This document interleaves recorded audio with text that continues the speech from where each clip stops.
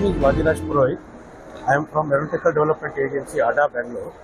So we have developing the LCA AF Mark II and AMCA. The LCA AF Mark II is improved version of Mark I with the 11 weapon systems in the aircraft, along with the canon facilities available in this aircraft. And there is updated avionics available, plus digitally flight control system is available. That's called fly-by-wire. And it is already design is completed, and we are going to fly in 2025 somewhere. Whereas AMCA is advanced medium combat aircraft, which we are going to fly in 2028. It is a stealth technology. So in the stealth technology, we have a different material, and totally it is a different technology altogether.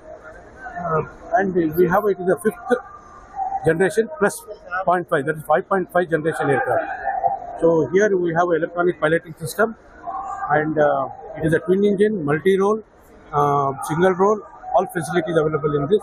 And avionics is a different, and flight by system is also a different, and it is already design is completed.